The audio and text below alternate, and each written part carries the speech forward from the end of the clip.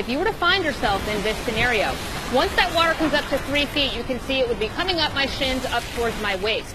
This could be enough to knock you off your feet. It could even float some cars that could be parked on the side of the roadway.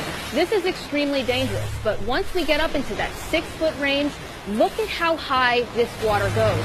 Winds pick everything up. Cars would be floating at this point. This water's over my head. I wouldn't be able to stand here, even withstand the force of the water coming in. There might even be dangers like chemicals and exposed power lines lurking in the waters. But once we get to that 9-foot range, this is an absolute life-threatening scenario. This water is through the first floor of your home into the second. You can see there's fish floating around in here. This is an extremely dangerous and life-threatening situation.